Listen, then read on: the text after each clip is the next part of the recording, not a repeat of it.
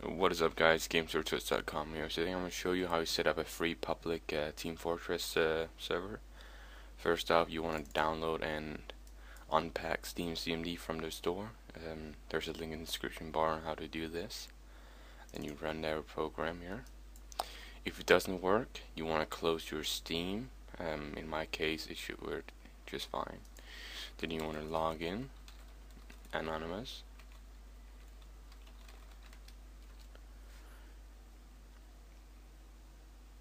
And then you want to use a command called force install here, and then to the location you want it installed. In this case, I'm just gonna make a folder on my C drive for it to install on.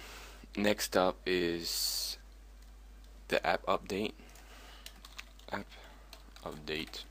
then on their website there's also a link in the description bar. You can find all sorts of IDs for servers to download, and in this case it's 232250, and then validate.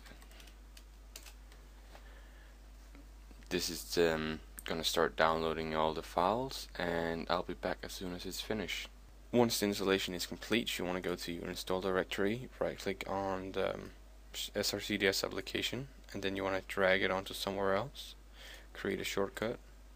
I want to put in this -console-game tf-port, and this is the port. If you have multiple servers, you might want to change this, but in this case it's just the default 27015.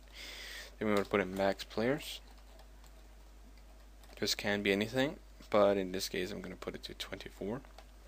And then you want to do plus map, and I am going to go for CTF_2fort. Apply and OK. Then you want to go into your TF and CFG folder. Open up your favorite text editor here. Then you want to put in these this script here. Not a script, these settings.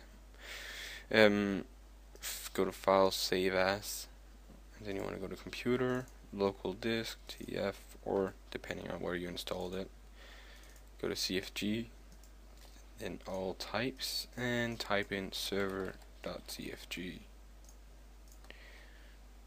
Now this is where you would change the host name.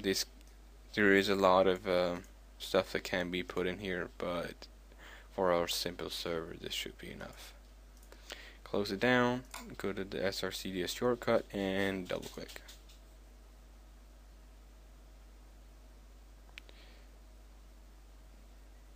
It might seem like there's errors in it, and I'm just going to hide the window because it's going to show my public IP address.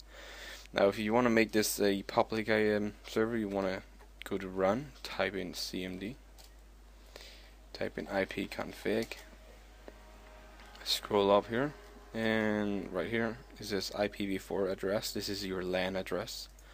Open up the router settings for your router. In this case, this is my one right here. Want to add a new rule. Start port and end port should be 27015. Both protocols, and the server IP is of course your LAN IP. 12. Apply. Then you just want to restart the server. Maybe disable your firewall on the Windows, but I'm not sure. Also the router may need a restart depending on your manufacturer. But let's just go check and if it's online here. And there we go. This is my server right here. It should be public. People should be able to join it using friend list and the server list. So yeah, thanks for watching.